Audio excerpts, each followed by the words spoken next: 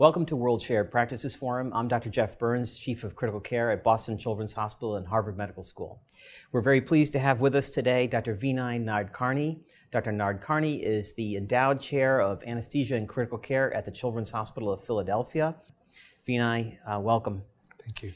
Vinay, around the world, you are respected by your colleagues for the research that you've done over the past several decades in resuscitation. And I know I probably speak for many when I say, could you begin by describing, what do we know about resuscitation science, and how can we put what we've learned into practice? Well, Jeff, I really think it's all about resuscitating resuscitation and embedding research into practice every day. There are only a few things that we really know work in cardiac arrest resuscitation, and the chain of survival is very simple for most patients. So getting people to act and act well is really the key to all of resuscitation. There are special resuscitation circumstances that cause us to deviate from what the average person might need to do to resuscitate a patient. And so although we have algorithms and we have sort of sequences of medications and treatments that we use, it's important to know when to leave that algorithm and thoughtfully intervene with a different approach. Vinay, you are on ILCOR, the International Liaison Committee for Resuscitation. You are active in the American Heart Association. And I know you've reviewed the evidence recently in the last few years, and the guidelines have changed a little bit. Could you take us through that? Yeah, it's really interesting and exciting. For instance, the ABCs, giving epinephrine, using 100% oxygen, stopping CPR after 20 minutes of cardiac arrest resuscitation. Those are all things that really were embedded in our algorithms for many, many years. And with recent data and really data mining and the ILCOR process of evidence evaluation, we've sort of discovered that the American Heart Association and ILCOR no longer really recommend for all patients to start with an ABC. They start with C for circulation. And in addition, when we think about 100% oxygen, particularly for neonates, we no longer recommend resuscitation that starts with 100% oxygen and paying close attention in the post-resuscitation phase to avoiding hyperoxia rather than just willy-nilly administering 100% oxygen. There's a lot of work going on right now with epinephrine. You know that we went through a phase where we're giving high-dose epinephrine frequently. Then evidence came forward from some of our studies in Latin America and with careful sort of ferreting out that routine use of high-dose epinephrine was actually harmful, not helpful. And now, even going further, some emerging evidence in adults that perhaps epinephrine might not be needed at all. When you say high-dose epinephrine, you're referring to 1 to 1,000 concentration. That's right. So usually we're talking about 10 micrograms per kilogram as the usual or standard dose. But the use of second and subsequent doses of high dose, 10 times that much, 100 micrograms per kilogram, that dose was associated not with better outcome, but actually with worse outcome in some long-term survivors who were unfavorable neurologic outcome. Now, when we think about the things that really matter, we're lacking tools. Max Harry Weil, a very famous critical care founder of the Society of Critical Care Medicine, used to say that performing CPR without measuring the effects is like flying an airplane without an altimeter. No dials, nothing to guide you. But we do have a few dials. We have, in the ICU setting, sometimes diastolic blood pressure, greater than 30 millimeters of mercury.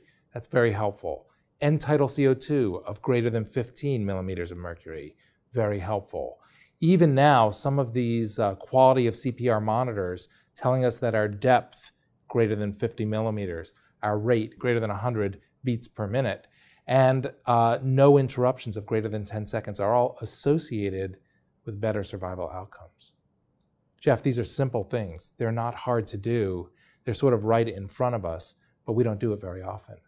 In fact, in our ICU at the Children's Hospital of Philadelphia, a pretty good ICU, we thought we were doing a really great job. We were training in PALS, Pediatric Advanced Life Support, and making sure that everybody was trained every 2 years as was recommended.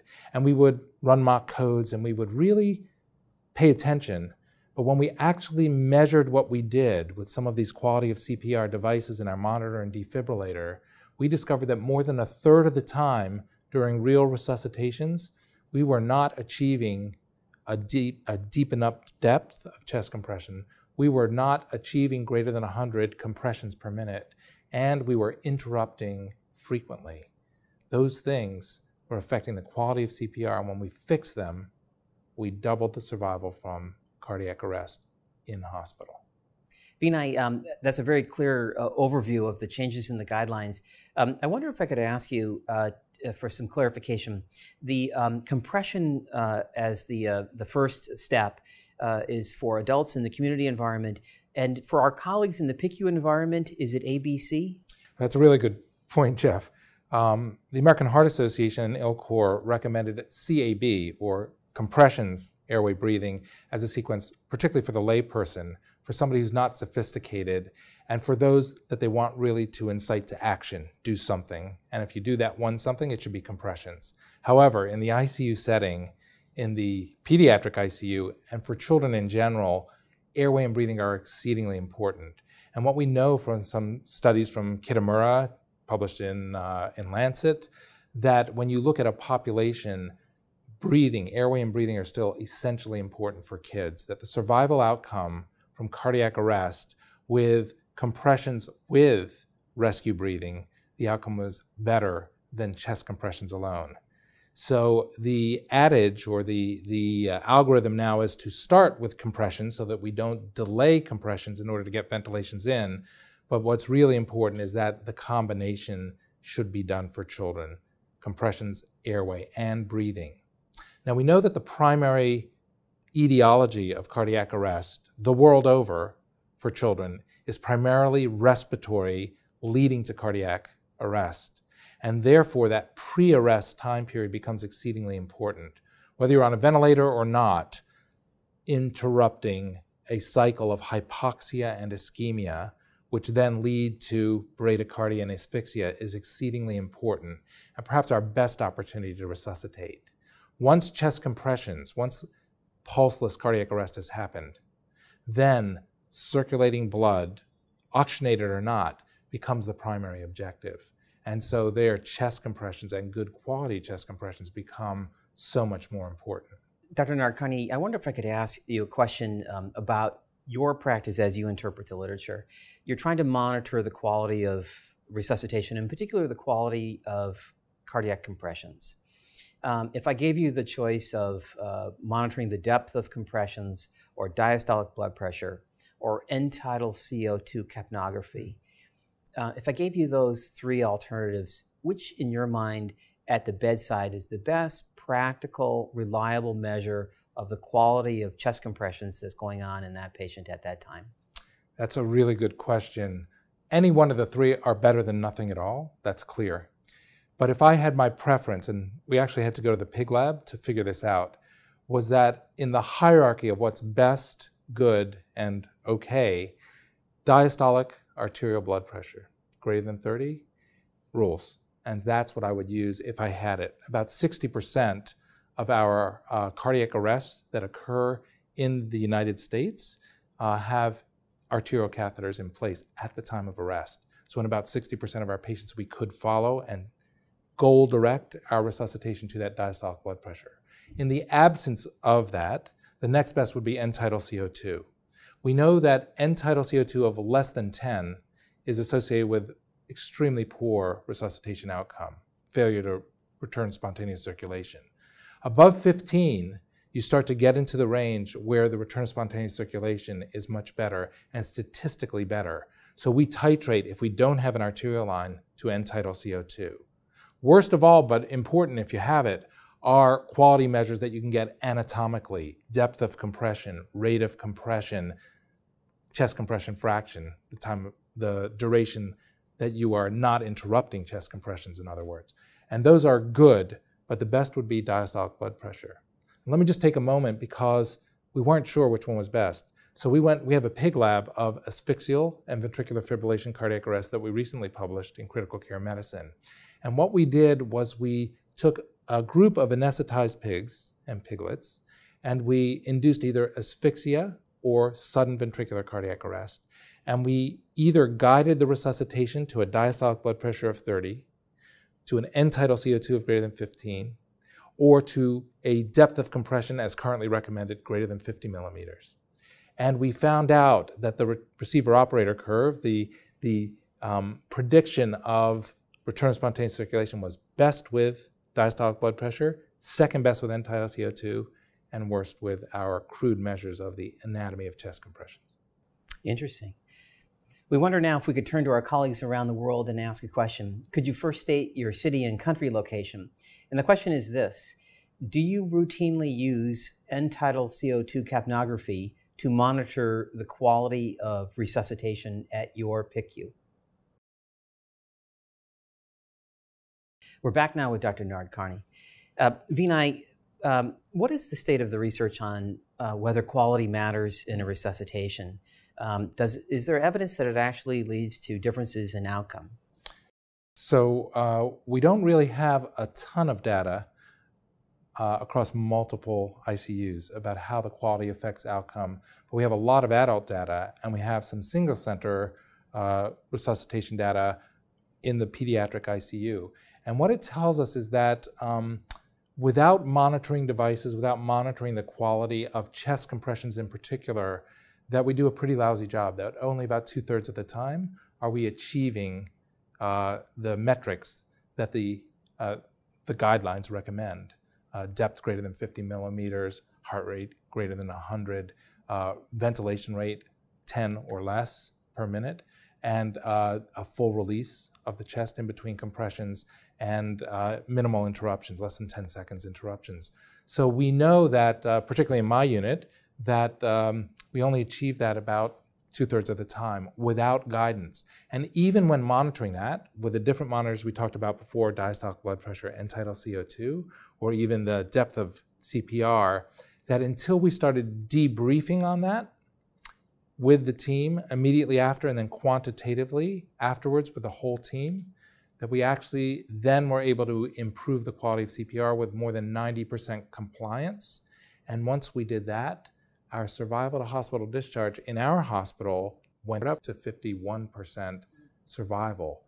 What was really interesting was that about 90% of those children who survived had good, favorable neurologic outcome. So it wasn't just that that quality of CPR was affecting survival, it was that it was affecting survival with favorable neurologic outcome, which I think is critically important. Now the problem is that it's very hard to maintain that level of training, maintain that excellent CPR. I wonder if I could turn now and ask our colleagues around the world a question. Could you first please state your city and country location? And the question is this: does your pediatric intensive care unit require basic life support training as part of the credentialing process in your pediatric intensive care unit? And if so, how frequently must recertification training take place? And the second question is, does your pediatric intensive care unit require that the physicians undergo advanced training in pediatric resuscitation? And if so, how frequently must the recertification take place? We're back now with Dr. Nadkarni. Vinay, what is the evidence, either guidelines or evidence, about how often we should, in what should we be certified, and how often should we be recertified in the pediatric intensive care unit environment? Jeff, that's probably the area that ILCOR is going to have the most to say about. There have been no magic bullets or drugs or therapies that have really, over the past 5 years, changed the basic resuscitation.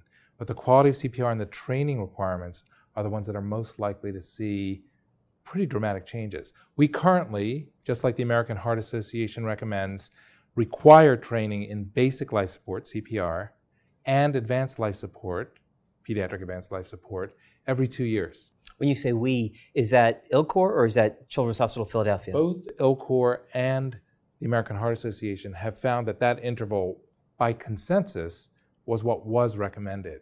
But we're in the process of evaluating the literature, and there's some very interesting things coming down the pike. There is a recognition that within about 3 to 6 months after a training course for advanced life support, that the skills of life support for most practitioners degrade, and that the quality comes down to a level that we wouldn't be proud of. For basic life support, it's an even shorter half-life. We actually did this. We roll up to the bedside of a patient who's at risk to arrest, and we assess the skills of the bedside providers in perfect CPR, deep enough, fast enough, full release, no overventilation, and no interruptions when they do switchovers. And what we find is that within 90 days, their skills tend to degrade. And so with a little booster, we call it rolling refreshers. We roll the cart up, they boost for 2 minutes of practice, then we can keep their skills, just like a booster shot, very good, excellent. And when we actually measured the impact of this rolling refresher of retraining frequently for a very short piece of time, just in time before the patient will, that our quality of our real CPR took a big boost.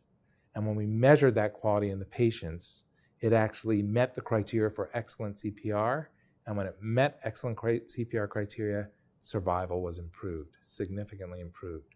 So this has now been repeated in a number of circumstances on the pediatric wards, in other pediatric ICUs, and in a network of pediatric ICUs in simulation across Canada. With those results, we're finding that a frequent refresher program is most likely going to be needed to keep our skills where they are. It's not quite at the point yet, at the tipping point, where the Heart Association or ILCOR is ready yet to make that a firm recommendation, because they don't want to require people to train more frequently than they really need to.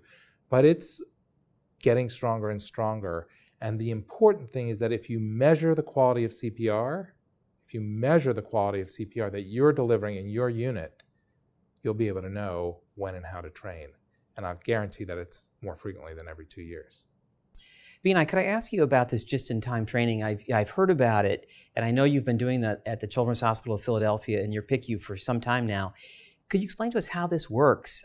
How do you identify which patients in whom to practice this just-in-time training? How often do you do it? And I can't help but wonder, what do you explain to the parents when they see resuscitation being practiced outside the door of their critically ill child? Those are really good questions. What we've come up with is a screening tool that basically started out by walking by the bedsides of kids, and you could see that there were 5 IV pumps on the pole, and you could see that they were on an oscillator or on ECMO, or that there were a ton of practitioners in the room who were circling around the bedside. And then we refined that, and we sort of figured out that even from our electronic medical record, we could derive the mean airway pressure, we could derive the number of vasopressors, we could derive the number of pumps that were at the bedside. And so we have a very simple tool that we can share with you that screens patient with a high degree of sensitivity for cardiac arrest, but not much specificity, so that we can then roll up to those bedsides and prepare those bedside providers, predominantly the nurse and doctor who are taking care of that patient that day, to be prepared for the worst event that could happen for that child, cardiac arrest. So we then roll that cart up, and right outside the door, they pop out, and for about less than 2 minutes, they rehearse until they can provide a perfect strip on the mannequin. Just a little rehearsal, rolling refresher. And then we actually track that and give them credit for that for their basic life support training. So essentially it's banked, and through a learning management system, that can avoid them having to go to a sim center or go to a course to retrain, because they've demonstrated they can do it at the bedside. Now, from there, we then collect that data during the cardiac arrest event.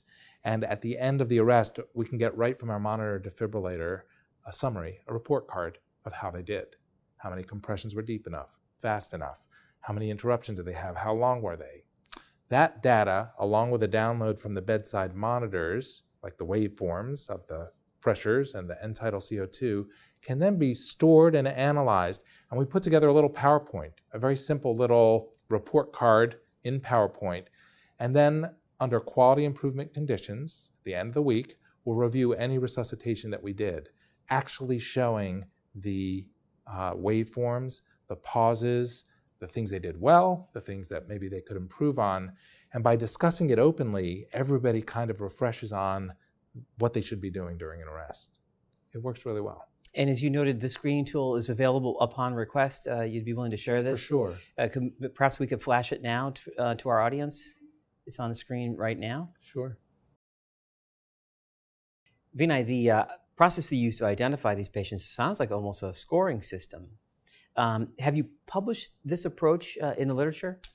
Yes, Jeff. Actually, we sort of took the idea of an early warning score like we use for rapid response teams or medical emergency response teams, and we tried to sort of create the same paradigm for the patients in the hospital. Now, unfortunately, we don't have really sensitive tools, which we would like to have, that we can actually bring down based on evidence that will predict cardiac arrest. So we had to resort to sort of a consensus process to develop this, if you will, this list, this checklist of risk factors that are sensitive for cardiac arrest but not very specific.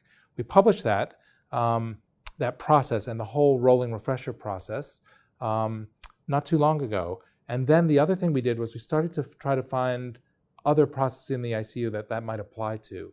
And we lit on central line associated bloodstream infections.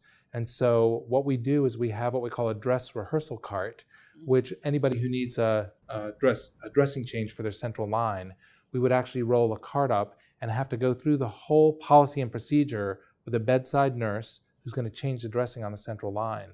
And in that manner, we were able to cut our central line infections by 1/3. But it really was the process of pre-identification, of just-in-time practice, of real-time feedback, and then after-event review. That type of approach that sports teams use, the type of instant replay that we use, that was the impetus to both practice just before an event, warm up, if you will, and then after the event, discuss what you did, critique it, and do better the next time. It's a very innovative approach. Do you do that on every single central line change, or is it only as a refresher so that you periodically do it, but not every single time? Because wouldn't that be doubling the work of the bedside nurse? So in fact, that's a good question. During a very discrete time period, we were doing it on every single dressing. But then we started to examine whether repeatedly doing it actually improved practice further, and we found that it didn't. So now, if you've rehearsed in the last 90 days, you don't have to do it again to try to save time and improve efficiency at the bedside. But Jeff, the concept really isn't that this is extra work or education. That's the old way of thinking about it. I think what we have to do is embed this type of pre-identification practice and after-event review into our practice. We actually think that this is part of patient care, not extra, not education. If you can't identify the patient at risk, if you can't train just before you do it, demonstrate that you know what you're doing and can do it well, and then review your practice right after and can't demonstrate that you can do it, then you shouldn't be doing it. Vinay, we've been talking about the pre-arrest stage, cardiac arrest, quality of CPR, and of course now our colleagues want to know about post-arrest stabilization and what the literature shows and what the guidelines shows. And we have, as you know, so many questions about temperature, blood pressure, glucose, ventilation, seizure control. Could you take us through what the evidence tells us and what the guidelines tell us about optimal management of the patient in the post-stabilization phase after cardiac arrest? This is, I think, the area, this post-resuscitation period, that we have the most opportunity to improve on. It's been kind of a black box. There are a lot of associations of just the elements you mentioned. So temperature, avoiding hyperthermia, really important. We'll come back to that in a minute. But also blood pressure, a single drop in blood pressure that's documented in the first 6 hours after resuscitation from cardiac arrest is associated with worse outcome in adults and in kids. Now, these are mostly from retrospective summaries of large data sets. Now, in addition, glucose control associated with outcome, hyperglycemia and hypoglycemia associated with worse outcome. But we don't yet have a study that looks at control of blood glucose after cardiac arrest and whether that makes a difference. But in addition, the carbon dioxide normocarbia, normal ventilation, and normoxia. So temperature, blood pressure, and then at least for adults, not having periods of hyperoxia, too much oxygen, has led to a change in the titration of oxygen after cardiac arrest because of the risk for generating superoxide and free radical damage.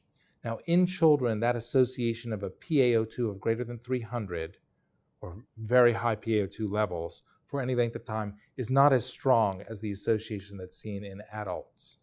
But there certainly is concern.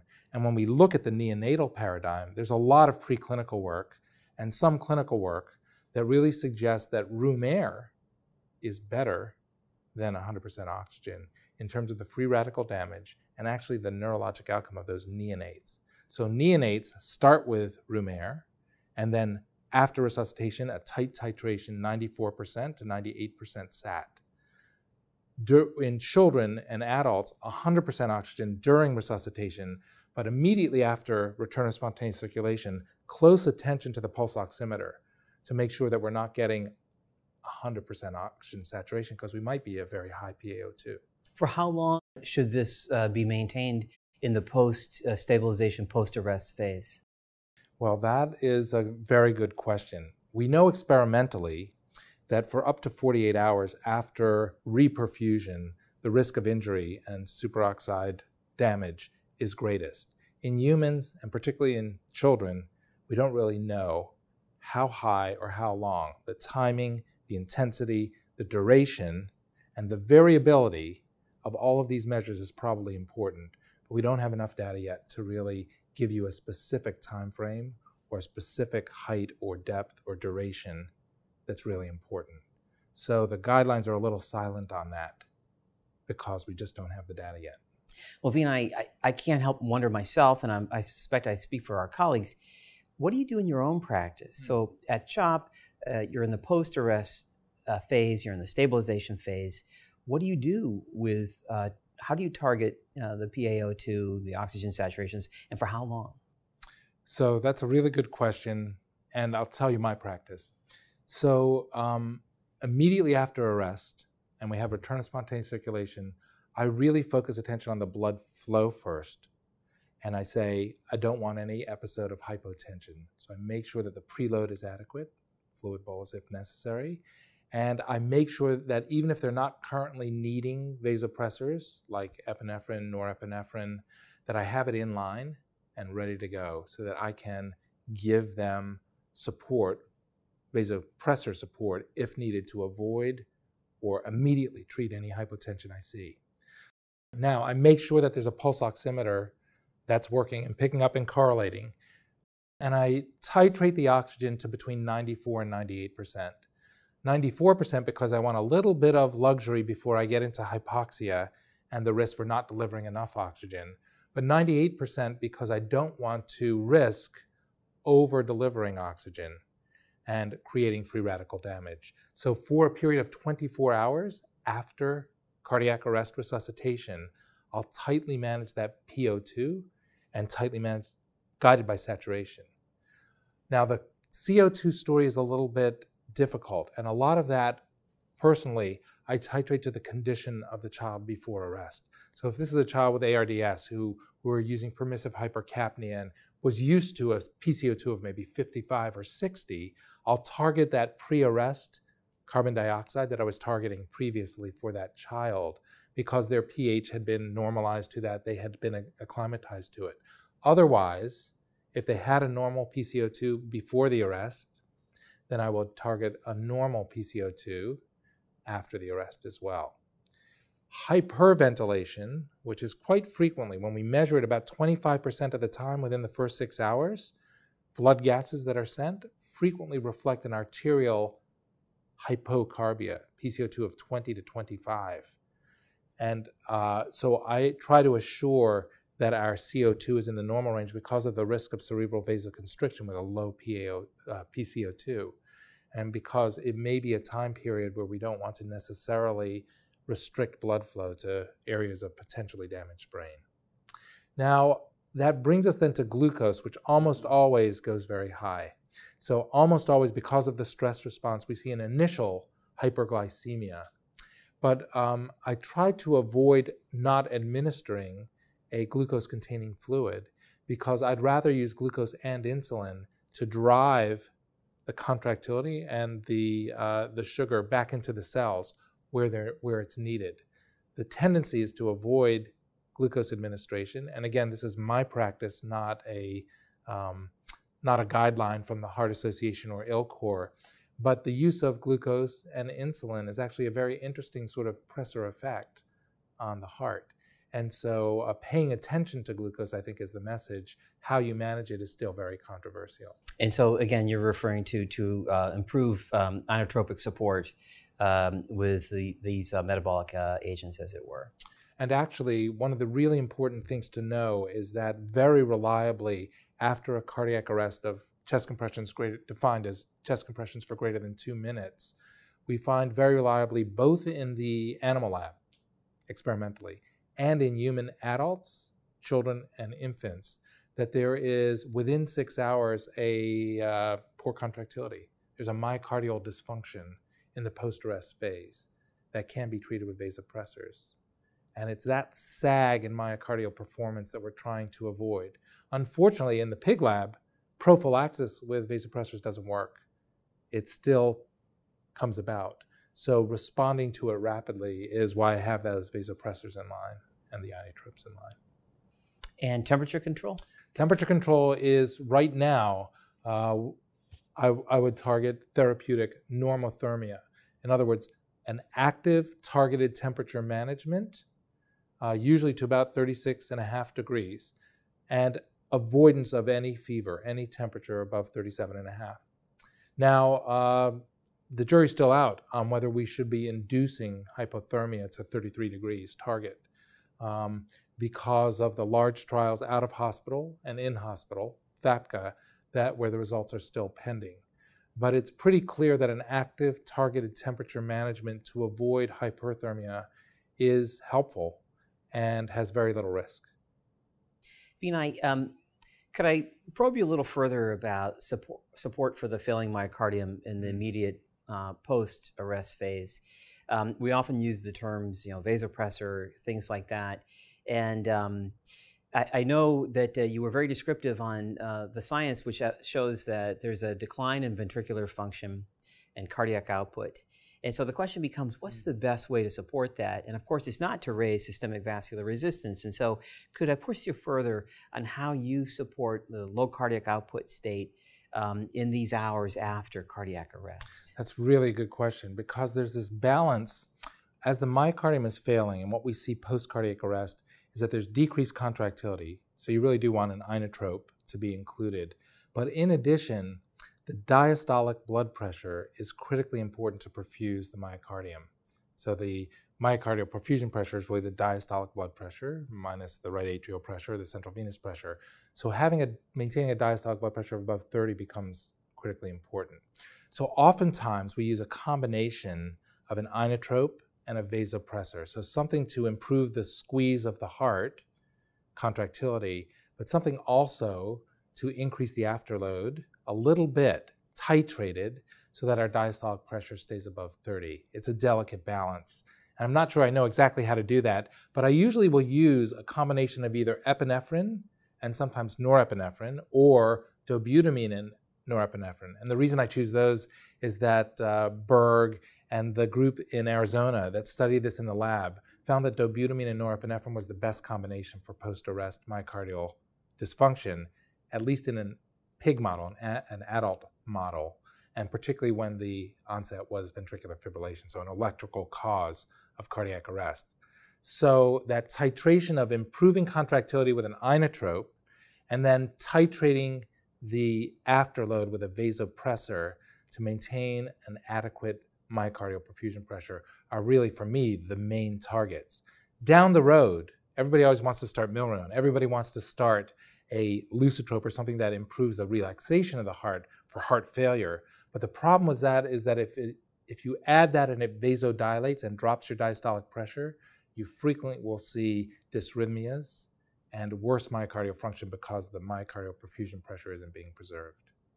So is it safe to say that you're adding an alpha adrenergic agent to treat low systemic vascular resistance so that there's not a drop in the diastolic blood pressure and the coronary perfusion pressure, but that you're not adding an alpha adrenergic agent to elevate systemic vascular resistance? Is that a fair summation? Exactly, and I'm using my diastolic blood pressure to sort of titrate or guide that. So it's neither too low nor too high, because the back pressure pumping against high afterload is not a good thing for a recently arrested heart either.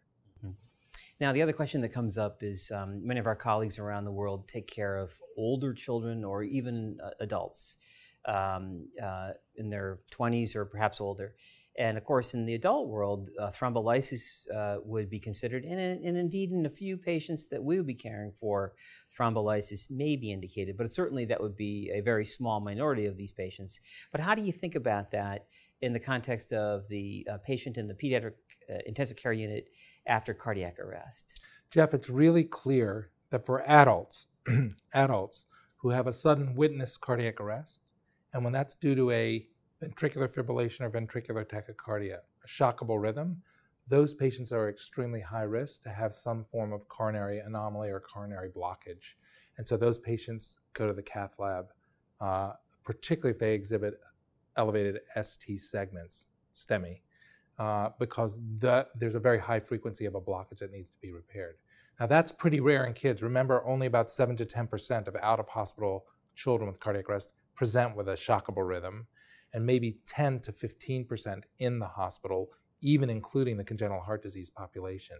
So the number of kids that need to go to the cath lab for percutaneous interventions or for thrombolysis, exceedingly small, except in the special resuscitation circumstance of a first documented rhythm of ventricular fibrillation and elevated ST segments. There's probably more to come on this story, because in the adult world, they're taking a lot of patients to the cath lab, even those with asystole and PEA, and they're finding some lesions. So in the future, we may find out that there are perhaps more patients that would benefit from going to the cath lab. But for right now, it's still pretty rare in kids. Vinay, you've been very clear that you're sharing with us your personal practice and that these are not ILCOR or American Heart Association guidelines on glucose management, and that we, or temperature control, that we eagerly await further research to guide us on those. Could I ask you a question about your practice on temperature control? I find that in our patients, we too do everything we can to prevent hyperthermia, but the question is how? If you don't deploy anything, they often spike a fever and then it's too late. On the other hand, it's often difficult to know what to do. Cooling blankets can lead to problems with systemic vascular resistance. Should you be giving pharmacologic agents to prevent a temperature spike? What do you do in your practice at Children's Hospital of Philadelphia to regulate temperature? So we use a targeted temperature management for everybody. And what we would do is first get a reliable measure of the temperature, of the core temperature. So we tend to use a bladder catheter, a Foley catheter that has a temperature monitor on it. And we also will use an esophageal temperature probe so we have 2 points of core temperature to compare. Our rectal temperature monitoring has been unreliable, partly because the perfusion of the gut is not always so good and sometimes gives you a falsely low temperature compared to the heart and brain, which is what we're really trying to measure, and also because it frequently will sometimes fall out of the rectum and then be measuring sort of a room temperature rather than the core temperature of the patient. So we find 2 reliable. We use bladder, as I said, and esophageal. Some people will use tympanic because it's near the brain, or even pharyngeal temperature as guides. Once we have a guide, then we use convective cooling. So we use a cooling blanket under the patient, a cooling blanket over the patient. And interestingly enough, in children and even adolescents, these convective techniques work just as well as the intravascular cooling techniques that are often advocated in adults. And so we're able to maintain a pretty tight control with servo control of those 2 cooling blankets. The nurses frequently find it easier to nurse the patients with a patient uncovered, and they tend to want to take that top blanket off, which leads to a wide variability in cooling and a sort of oscillation around too cool, too warm, too cool, too warm. And so by keeping them sort of sandwiched in between those 2 cooling blankets, we're able to attain a pretty smooth targeted temperature management. Now, if we cool the patient on trial, the cooling process induces shivering, so we have to pay attention to that and at least provide some sedation. Sometimes dexmedetomidine will prevent the shivering, but if the shivering is increasing the metabolic demand of the muscles and, in fact, the brain, then we need to use a paralytic and, of course, assure that the patient is adequately sedated when we're using it. After the duration of cooling and rewarming, we have to pay attention to the vasodilatation as we raise the temperature, the diuresis, and in particular seizures. At this point of rewarming, we found with continuous EEG monitoring in our last 100 cardiac arrest patients that there is a much higher incidence of seizures, of status epilepticus, during that rewarming phase. It's not so much during the cooling phase, but during rewarming, which we find very interesting and has induced us to monitor these patients continuously with EEG during that course of post-resuscitation care. How long do you maintain temperature regulation? We don't know exactly what the right duration is, and I'd be interested to hear what people around the world are doing. We do that for 5 days. So we will cool them generally if they're in the cooling protocol, or the normothermia protocol will control the temperature actively for 5 days. And that's mostly based on animal evidence that the benefits of cooling are best when preceding the hypoxic ischemic event, done during the event or as soon after the event, and then maintained for a period of up to 5 days after. And although the beneficial effects tail off as it gets longer and longer during the experimental studies, there still is a small benefit out to about 5 days after. And that also is the highest risk when you actually look at patients for the development of fever after a inflammatory or hypoxic ischemic event. Is it safe to summarize it that during those 5 days, you're maintaining temperature regulation in order to prevent fever, or is it because you're still actively cooling them during those 5 days? No, it's really to prevent fever for those first 5 days. And really, I would say our general practice is right now targeted to achieve normothermia, preventing fever for that first 5 days. And we're really now just studying whether it should be at a, say, 36.7 versus a 33-degree period. It's that active, what you said before, though, was that waiting for the fever to occur doesn't seem to work very well. Once they have that fever, it's much harder to get it down. But we use acetaminophen, IV acetaminophen, to sort of prevent fever, if you will, to have it on board. And then we'll use that active cooling to use the environmental cooling to try to bring it down. What's really interesting is in the lab, there are some chemical hibernators. There's some chemical agents that may be in the future used for maintaining hypothermia or normothermia, preventing fever. We'd like to turn now and ask our colleagues around the world a question. Could you first tell us your city and country that you're located in? And the question is this: in the pediatric patient in your pediatric intensive care unit after cardiac arrest, do you actively attempt to maintain a temperature less than 37.5 degrees centigrade? If so, for how many days do you maintain this temperature regulation? Dr. Nadkarni, I know that you're one of the principal investigators in an NIH-funded study that's going on in the United States and Europe that's looking at these questions of who do we cool, how long do we cool, how much cooling do we deploy, and what do we do about rewarming? And that's the FAPCA trial, and we all eagerly await the results of that trial. And in the meantime, is it safe to summarize all of this research up to this time, before publication of FAPCA, that the most important thing to do is to avoid fever in these pediatric patients post-cardiac arrest, and in particular, avoid any temperature greater than 37.5 degrees centigrade or Celsius? Is that a fair summation of where we are right now? Yeah, I think the therapeutic hypothermia after pediatric cardiac arrest trials will answer some questions, but those questions you just mentioned are critically important, and the active targeted temperature management to avoid hyperthermia or fever is really where we're at right now, and that's what we know works and works well. And it's hard to do, but it's important to do. The last topic I'd like to ask you about is ECMO. For many years, ECMO was a very expensive modality, limited to a few centers, and it had a particular purpose related to resuscitation in newborns with persistent fetal circulation or pulmonary hypoplasia. And in the past 15, 20 years, there's been an expansion at some centers to using ECMO as part of eCPR. And the question becomes this: it's, as I noted, as you know, it's an expensive modality. It requires trained personnel 24 hours a day.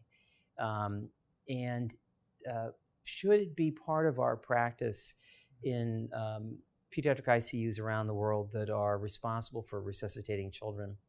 What do we know about the evidence of the cost benefit, quite frankly, of eCPR, ECMO, as part of that chain of resuscitation? Well, that's a really tough question, Jeff. Remember way back, we used to do open chest CPR, crack the chest and squeeze. And that provided really, really good blood flow, excellent CPR. But the cost and the survival was really poor. And so we went away from that. Now we have ECMO. And we know that there are certain circumstances before arrest in certain congenital heart conditions where ECMO is just life-saving and really makes a difference. eCPR, the institution of ECMO during cardiac arrest, during chest compressions, has been quite successful in centers where rapid deployment ECMO, where the tools and the practice and the availability is very readily available. Does that mean that everybody should or needs to have an ECMO program or needs to be able to provide eCPR? I don't think so. I think what it means is that in centers, and this is what ILCOR says, in fact, that in centers that have that capability, it may be an important rescue tool, particularly when good quality CPR, and good advanced life support with treatment of reversible conditions, a pneumothorax, a hemothorax, a tamponade, have been attempted and have been exhausted. Under those conditions, for children who have reversible processes, there's some really good results with eCPR. But I'm not sure that really means that we're saying that every program has to have eCPR if they're going to take care of sick kids. And in your practice at the Children's Hospital of Philadelphia, if there's no return of spontaneous circulation despite optimal resuscitation techniques, after how many minutes do you deploy ECMO as part of this eCPR program? So at our hospital, we generally will activate the ECMO team for in-hospital CPR at the time of the arrest, that chest compressions are initiated, because it takes a little time for them to gather. We're not quite as quick as they are at Boston Children's. But in other words, we will initiate the process of gathering the personnel. We will provide chest compressions and attempt to do excellent basic life support and cure reversible causes with advanced cardiac life support for up to 20 minutes. At 20 minutes, we begin the cannulation process. Again, with a caveat that we hopefully have pre-screened the children, that the CPR is being done to decide if they're ECMO candidates or not. And I want to emphasize that most of the reported literature on eCPR has done some form of pre-screening or some sort of decision-making for those children that if they arrest, that eCPR or these heroic efforts are to be done because they potentially have a reversible cause of their arrest.